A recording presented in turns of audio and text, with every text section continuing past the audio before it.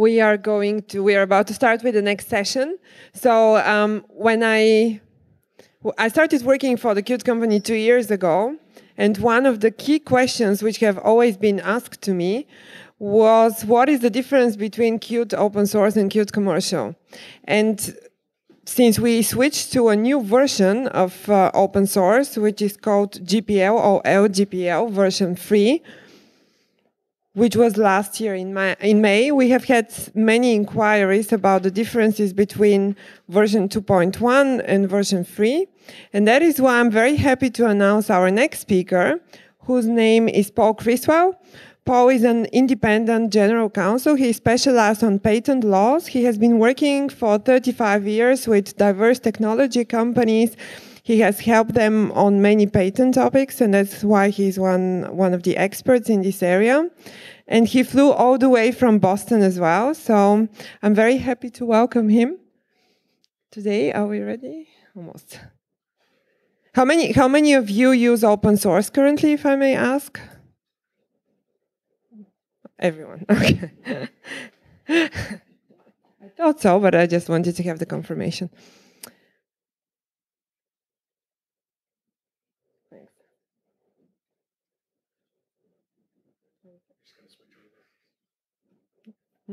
Okay, here you go. Okay, perfect. Okay, so help me welcome Paul Criswell. Thank you.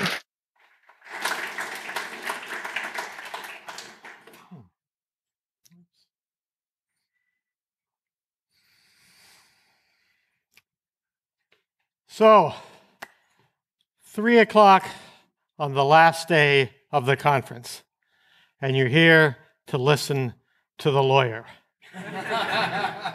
You people are dedicated. Either that or you're here with somebody more senior from your company, and you just couldn't bring yourself to say, hey, let's go have a beer instead of listening to this guy. So thank you. Thank you all for being here. I'm here to talk about the evolution of the GPL license. And the reason that I'm doing this is that, as many of you know, when Qt released version 5.7, Qt moved from the LGPL 2.1 version license to the LGPL version 3 license for many, or if not most, of its open source products. LGPL 3 is a complete rewrite of the LGPL license. And as a developer, as a product manager, as a company that's offering these products, you need to know, is it possible? Is it feasible? Is it practical to comply with your obligations under the LGPL license? Now, I have to tell you, when Qt started to determine whether it should evolve and create a different license for its open source products, we had a lot of choices. And what I advocated, actually, was something that is referred to as the chicken dance license. And if we had licensed this under the chicken dance license, for every 1,000 units that are distributed, at least half of the employees at the company have to listen to the chicken dance for at least 2 minutes. And for every 20,000 versions that are created, one person from your company has to be recorded doing the full chicken dance, and then perfect language from these open source licenses. The dance featured in the video must be based upon the instructions on how to perform the chicken dance that you should have received with this software.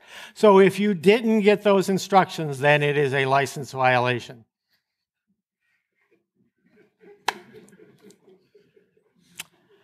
Let me start with a few basics here, and I'm sure that most of you know this at least as well as I do, if not better than I do. But you'll understand as I'm going forward that this is sort of setting the table for what I'm going to talk about later. The GPL and the LGPL version 2 were in many ways a very, very simple software licensing concept. It was reciprocal source code. I will provide you with my source code, but in exchange for that, if you modify it, you have to provide me with your source code back. If you refuse, and it's a copyright license, so if you refuse to provide me with your source code, then you no longer have any right to use this software. And then, of course, what came up is that there were all sorts of these boundary issues that people had. What is it that's going to make this part of an open source module? What can be separate from it? And you'll remember, if you go back to the 1990s, Steve Ballmer from Microsoft was famously telling people, if you use any open source, the sky is going to fall, the world will come to an end. Turns out he was spectacularly wrong, and a couple years later, he retired filthy rich. So today, I'm here to tell you about what's new about LGPL version 3. I'm going to try to be very practical and honest about what it is that's different. I'm not going to tell you that the sky is falling. Hopefully, I am not going to be spectacularly wrong. And I'm still working on the retiring filthy rich part. Hopefully, that's all going to come at some point.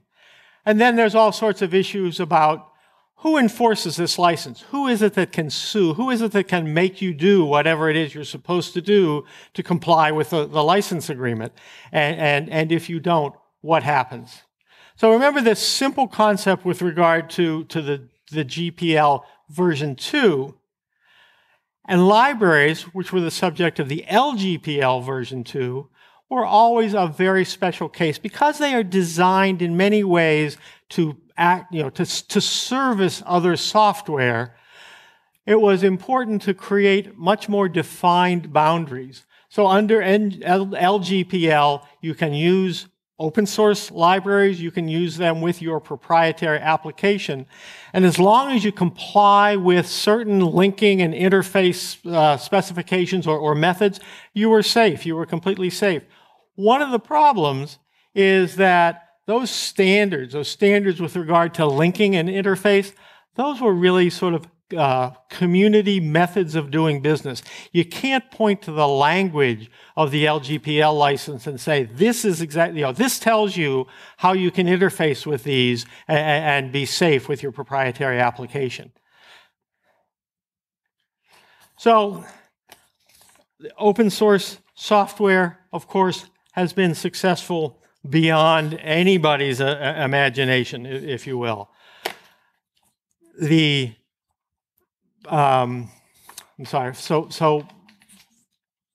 not only has free and open software become common, it's become ubiquitous. It's gone everywhere. Now, as a result of that, proprietary vendors are using it everywhere. And remember, Adam Smith, the godfather of capitalism, is famous for saying, whenever two business people get together, the talk immediately turns to a conspiracy against the public interest. And so, people who provide proprietary products, which I'm going to guess is everybody in this room, have tried to figure out ways to make sure that they could keep their product as proprietary as possible so that they didn't have to comply, except to the extent necessary, with a lot of the aspects of the open source software. I think you can understand the GPL3 and the LGPL3 best by thinking of them as the next generation, which is intended to address a lot of the loopholes, a lot of the workarounds that people came up with to get around some of their obligations in the GPL2 or the LGPL2. So in my mind, and what I'm going to talk about here, the four most important developments in the LGPL3 license, what's different in them from the LGPL 2.1. Anti-TiVoization, the redefinition or restructuring of the language with regard to boundaries between open source software and proprietary software, license compatibility, and some of the anti-software patent issues that you see in the new versions of the licenses. The basic structure. LGPL 2.1 is a standalone license agreement. It is intended to have everything that you need within the four walls of that agreement.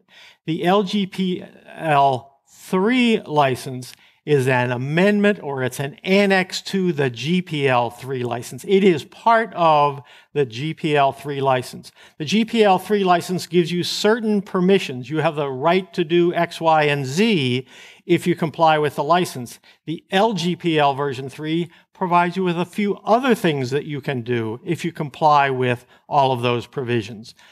And those are called the additional provisions that people speak about with regard to the LGPL license. But what you have to keep in mind is, except as is expressly stated in the LGPL 3 license, the terms of the GPL 3 license apply to everything that you're doing if you apply the LGPL 3 license. The most glaring exception, the one that's the most express in the LGPL, all the things with regard to the DRM protection, that doesn't apply to anything that is licensed under the LGPL license. So that's the clearest example of something from the GPL 3 that doesn't apply. So TiVoization. As you'll recall, what happened, and TiVo was the best example of this. People were creating devices. They were using free and open source software. They were allowing people to modify that software all they wanted. But then when you tried to reinstall it in the device had mechanisms built into it that said, if you've modified this software in any way, I'm going to shut myself down, and good luck with your modified software at that point. The LGPL 3 license prohibits TiVoization. It says that if you create a device such as this, and not only do you have to provide people the mechanism, the ability to be able to modify the software that runs that, but you also have to provide them with installation instructions and methods that allows them to put that back into your device so that it works. And so that's what's very, very different about the LGPL 3 license. It has to have installation means and the instructions, and it has to work. Now, a lot of people will, particularly if you're making medical devices, and I don't know if all of you are, but clearly some of you are, a lot of people will dismiss this because they'll say, this only applies to consumer products, so we don't have to worry about it. It's if you're making an intelligent toaster or if you're making a digital video recorder, that's where you have to worry about that. You don't have to worry about it if you're making a heart-lung machine or something like that. But the actual language in the LGPL 3 license talks about user products. It doesn't talk just about consumer products. User products is defined as two things. Number one, it is a consumer product.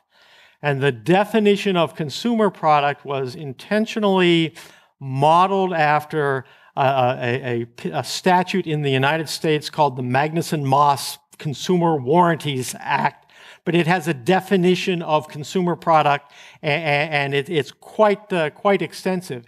It says in that act, and it says in the license agreement, that if there's any doubt about the classification of something, that the doubt should be resolved in favor of something being considered to be a consumer product.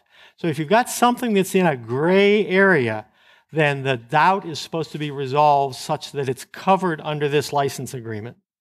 And so if you folks are making medical devices, let me ask you what seems to be one of the most personal products that you could ever have, and that is an implantable medical device. Isn't that something that is intended purely for personal use? And wouldn't that seem then absolutely to be something that is intended for personal, family, or household purposes and should be a consumer product? So if you read some of the commentary that the Free Software Foundation put out when, surrounding the new version 3 license. Even they admit, nah, we're not going to push this quite that far. Let me read you what they did say in some of the commentary, and see if you find this as chilling as I do. In any case, it will probably be necessary to convince medical device regulators to allow user-modifiable implantable medical devices. We plan to begin a campaign to address this issue. I don't think that's a good idea. I'm not going to modify my pacemaker. Maybe somebody out there will decide that they want to do that. But let me tell you, the other part of it, besides consumer products, anything that's designed or sold for incorporation into a dwelling is also considered to be a user product and therefore covered by the anti-TiVoization provisions. So if you're making a medical device, you have to figure out what does incorporation mean and what does a dwelling mean. So if you're selling a giant scanner that's going to go in a hospital operating room, I think we can probably all agree that that's not being installed in the hospital, and it's not, and a hospital is not a dwelling. But what about a nursing home? What if you're building a defibrillator and it's hardwired into the building system of the nursing home? What if you're doing diabetes testing or infusion systems, and they're built into the extended care facility that is an annex to the hospital or something like that? Seems to me that you could consider that to be incorporation into a dwelling. And I'm not up here to try to scare you into anything, but I will tell you that you've got to consider definitions like that when you decide what you're going to do with your product, and you have to consider what's going to be the extent of the market that you will be able to address with your product if you decide, I'm not going to worry about this because I'm not building something that's considered to be a user product. Boundary issues. So when they wrote the LGPL V.3, they did something that for me as a lawyer drives me absolutely crazy. Now I'm going to stop here for a second because I know what's going through every one of your minds right now. Every one of you is thinking, well, if they're driving the lawyers crazy, they must be doing something right.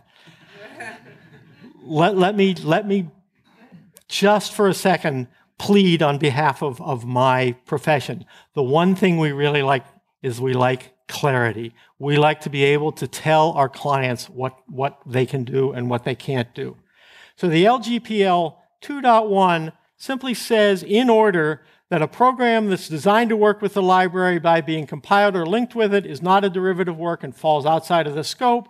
And then the next paragraph, just in line, says, if an object file uses only numerical parameters, data structures, layouts, assessors, etc., less than 10 lines in length, then use of that object file is unrestricted, regardless of whether it is a derivative work. Fairly simple sentence structure. In the LGPL 3, they defined a combined work as something that is a work produced by combining or linking the application. Section 4 provides for allowable methods for conveying a combined work. And then Section 3 says that if the application simply incorporates the numerical structures, et cetera, et cetera, et cetera, then it can be distributed without restriction. Usually, the maximum of legal construction is if you say something differently from one contract to another, it's supposed to mean something different.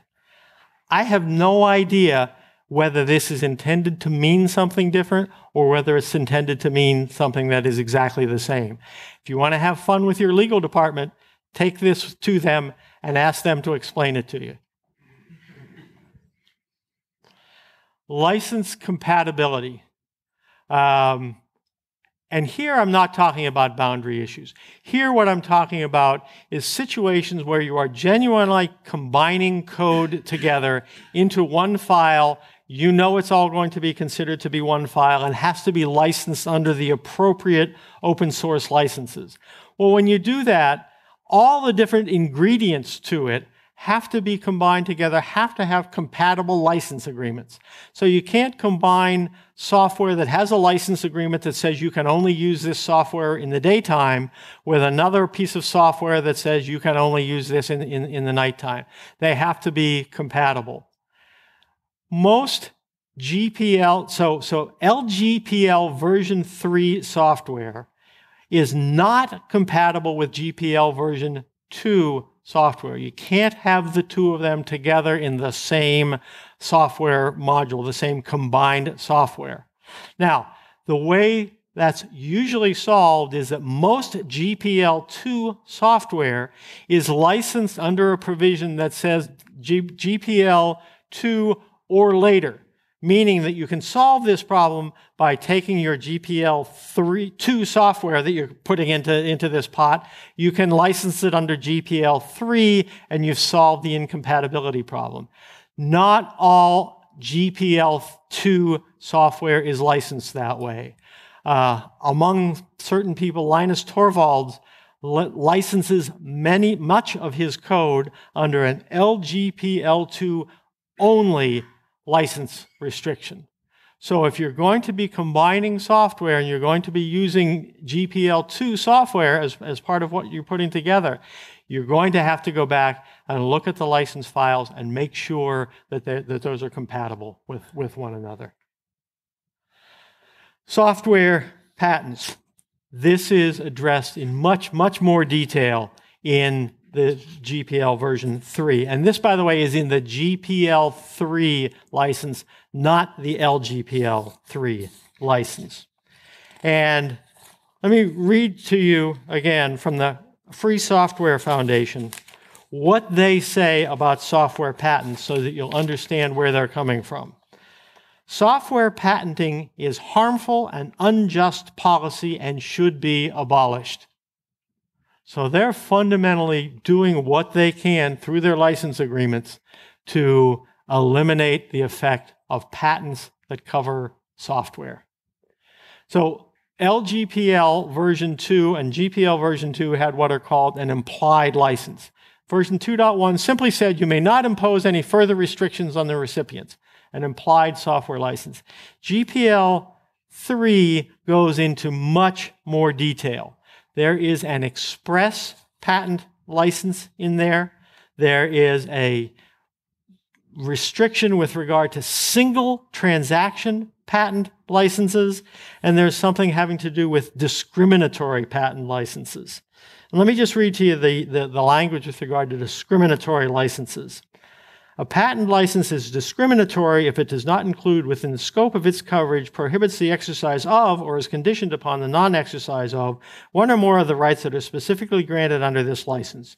You may not convey a covered work if you are a party to an arrangement with a third party that is in the business of distributing software under which you made payments to the third party based on the extent of your activity of conveying the work, and under which the third party grants to any parties who would receive a covered work from you a discriminatory patent license, A, in connection with the copies of the covered work conveyed by you, or copies made from those copies, or B, into arrangement that primarily for and in connection with the specific products or compilations that contain the covered work, unless you entered into that arrangement or that patent license was granted prior to 28 March 2007. And if any of you understand what I just read, you are a better person than I am. Where this really comes into effect, where it causes some complexity to you, is if you are dealing with third-party patents. If you're entering into a cross-license agreement with somebody, and let's say you're saying that they can manufacture and sell their products within the United States, and you can manufacture and sell your products within Europe, it's not clear that you can do that just with a patent license if those patents cover in any way the use of the open source software. if you are building an infusion pump and somebody else is building a cardiac pump, and you're trying to cross-license one another and limit one another to cardiac pumps here, infusion pumps here, and the patents cover the use of the open source software. Again, not something that you can do. And think about this. This is difficult enough or complex enough if this is a friendly transaction that you're doing. Imagine if you are doing it in the context of settlement of a patent infringement lawsuit between two parties. Then it becomes extraordinarily difficult. Consequences of the violation. So I told you that I wasn't going to try to scare you with anything, but you know, I get one scary slide, right? It's almost Thanksgiving. Violations. So, the old adage is, if you violate the license, a court will order you to publish the source code to all of your proprietary products. No, that's never, to my knowledge, happened, and is not a license that under any legal theory that I know would be permitted to happen. However, if you violate your free and open source software license, you no longer have the right to use or distribute that software, and to do so constitutes copyright infringement. This is a statutory violation. It's not a breach of contract. So any of the limitations of liability or that sort of thing that you have in your contract don't protect you if you're guilty of or liable for copyright infringement. On top of that, the statutory remedies are often things like the copyright owner can get from the infringer all of the profits that the infringer made on the infringing product. That's the standard copyright infringement method of calculating damages. So you have some real issues. You have to be careful that you do this right, because the consequences can be pretty scary. And then, okay, let me go back to who sues.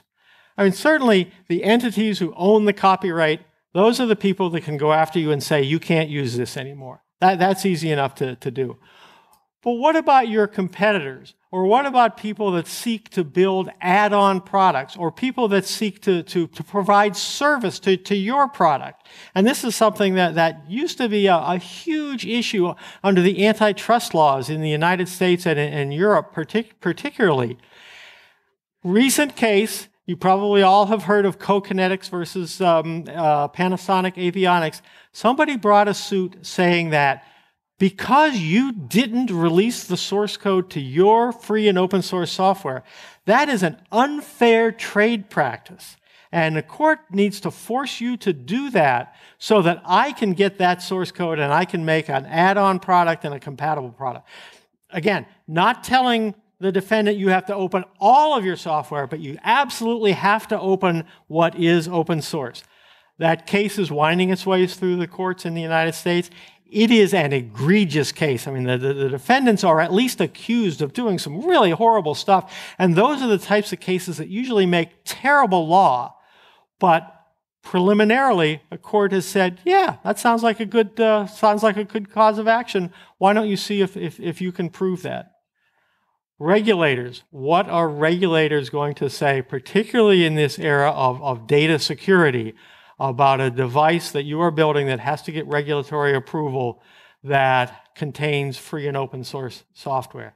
And then finally, if you've ever been through an acquisition and had people do due diligence on your use of open source software and your compliance with the license and the vulnerabilities that might open for this new company that's acquiring you, that's spending millions of dollars to acquire this product, you are in for an experience at some point in your life, because acquirers will generally want to make sure that there is zero risk of any sort of non-compliance with free and open source licenses as they are going forward.